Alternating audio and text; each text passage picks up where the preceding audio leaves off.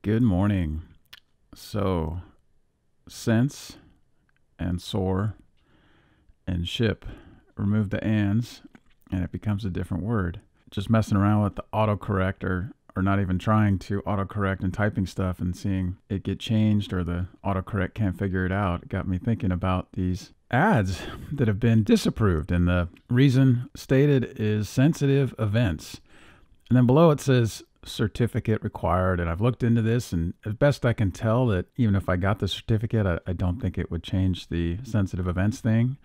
And these are ads going on YouTube videos or YouTube channels of people who have similar like-minded views and beliefs, like Russell Brand and such. And so I'm fairly certain that places where the ads are going, that the owner of the channel doesn't mind and the audience doesn't mind. They're actually looking for similar content. And so as far as a business's point of view, the advertising agent wanting to restrict this, it makes no sense from a financial standpoint because everybody involved would benefit, unless the point is to squash differing opinions. And so I've had several of these sensitive events, and I've tried changing the wording. I've tried different words, and it's some I was able to get them reapproved or approved by changing the wording. Others, didn't matter what I put in the text, it would get disapproved. And this one, the word ancestors, it seems like that I tried half a dozen or more different variations, and it seemed like for some reason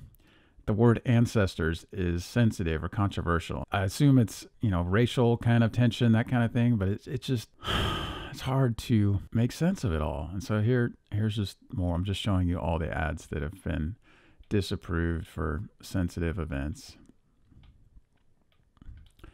And then this one, it's like food matters and caring for animals. And it's almost like once the content got flagged, or this particular video got flagged as disapproved, no matter what I did to the wording, it remained an unapproved, and I just gave up. And so a lot of these I completely gave up because I just knew, based on the title and what I was talking about, there was no chance.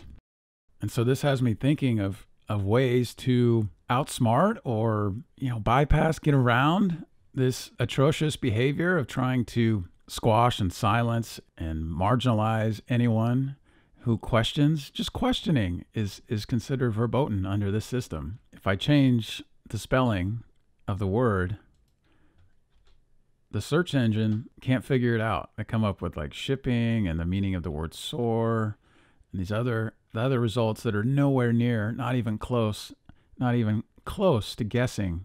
The machine, the algorithm, the computer programming, they can't figure it out. They think it's all about shipping. And I'll see when I run the ad, if I try to run an ad with these words, like what happens if they figure it out or if it gets rejected or approved. Update. So I uploaded the video and created an ad with the censorship as 3 words, and it was disapproved, got rejected, labeled sensitive events. So my best guess is there's a human being that reviews all ads. There's probably not that many compared to, say, the number of videos that get uploaded. So I'm guessing it's manageable by human beings. And at the same time, I'm wondering, imagine that's my job. I have a list of verboten words or words that are considered too dangerous to be out there, and I have to squash this stuff, just sad. I was watching this Nuremberg documentary, and it talked about how the Germans are real good at keeping records of all their horrible deeds, and it just had me thinking, if this ever gets to some kind of a trial or a congressional hearing or a world court or something, all these documents that, Google or whoever is going to have to produce of all these videos they've squashed, the reasoning, the databases, the lists of all the words that are verboten or you can't say, it's going to be it's sad now. And my hope is more and more people come to their senses, or there's some whistleblowers who come out and say, hey, this has been my job for the past year and a half to censor all this stuff and label it as misinformation, and I'm tired of it, and I can't put up with it anymore, and it's wrong, and I'm going to do something about it. That's my hope. So that's the update. It didn't work. I guess it still can get by the Google search algorithm, but as far as running an ad to try to reach more people, it didn't work.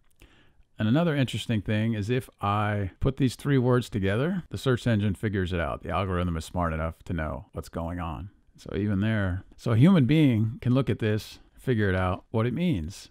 but the computer, the algorithm, the software cannot. And I don't know how the back end works. There's eventually this, if there's enough hits of this, does it get bumped up to where a human being looks at it and then makes a decision or changes the algorithm? I would imagine it would. At the same time, the search engine has millions or billions of videos and content being uploaded all the time. And so there's no possible way that a human being can check all these, so I'm sure it's some kind of flagging system. When it gets to a certain point, then the machine notifies a human being to check it. But for now, this works. I'm hoping that anybody can look at these 3 words and figure out what's being typed. At the same time, we'll see what happens. So I just found this interesting, in this time of division and trying to squash, just questioning, can't even question anything. How are we ever going to get to the truth or know what works or doesn't work if questioning isn't allowed?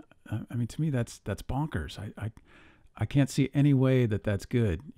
Like where is there a good outcome where questioning is no longer allowed? And to the point that people don't even know the questioning is being silenced, then it gives the official narrative or whatever is being told a false legitimacy, to the point that nobody even knows they're being hoodwinked and they don't even think to check. And so whatever's being presented is more likely to be believed, even though there are a lot of people questioning it. It never gets to their attention because they never see it. It's being hidden in such a devious way. My hope is that someday soon, none of this nonsense will be necessary. At the same time, right now, that's the way of the world. And also has me wondering, Android is owned by the search engine. They have my phone. They have they store my email. I use their servers to manage my email, because originally it was the only way I could get email that was free of spam. They are really good at that. At the same time, it has me wondering, if they're filtering my searches, are they also filtering my emails?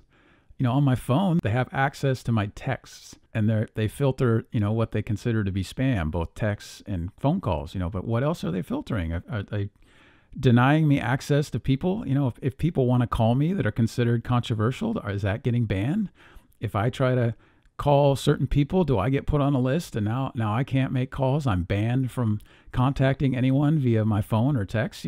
Where is the line? When does it end? How far does it go? Does anybody know? Even having a discussion about this is being squashed. So how do we know?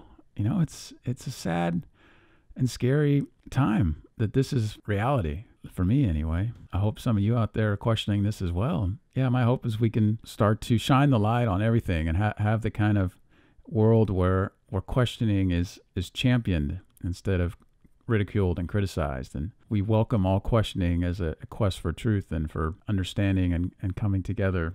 So thanks for watching.